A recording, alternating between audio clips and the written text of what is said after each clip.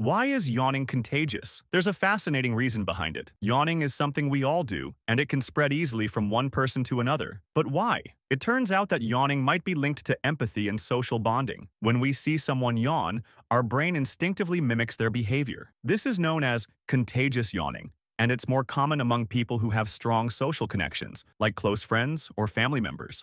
From a physiological standpoint, yawning is believed to help regulate the brain's temperature. When we yawn, the influx of air cools down the brain, making it more alert and focused. This cooling process is important because it helps the brain stay at an optimal temperature for functioning. Contagious yawning may also serve as a form of social synchronization. In groups, yawning together could help synchronize behavior, which might have been useful for early humans in terms of coordinating sleep patterns or group activities. So, while it might seem like a simple reflex, yawning and its contagious nature are tied to both our biology and social behaviors, helping us stay alert and connected.